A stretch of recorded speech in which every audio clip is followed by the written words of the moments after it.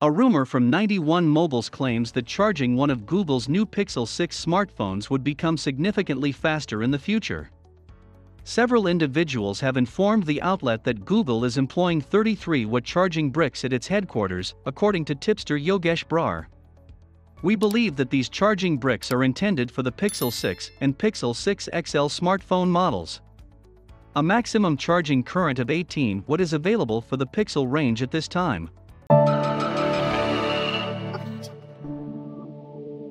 Additionally, the news source claims that Google's foldable gadget has been postponed, but that the company is likely to reveal a glimpse of the device during this year's upcoming Pixel 6 event in the near future.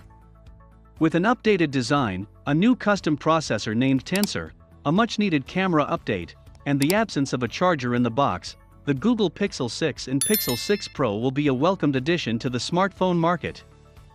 If you are enjoying this video and want to get more updates on the Pixel 6 and 6 Pro, then hit the like button and subscribe to this channel. We post new videos every day.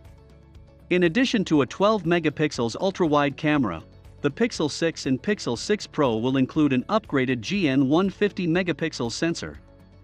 Only the Pro will have a third, specialized telephoto camera with a 48 megapixel sensor and 4x optical zoom.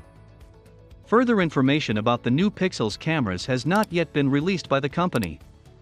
Announcing the next Pixel devices is expected to take place in the coming months. You can check other videos we have on the Pixel 6 and 6 Pro from our playlist. What do you think of the Pixel 6 and 6 Pro? Please let us know in the comments.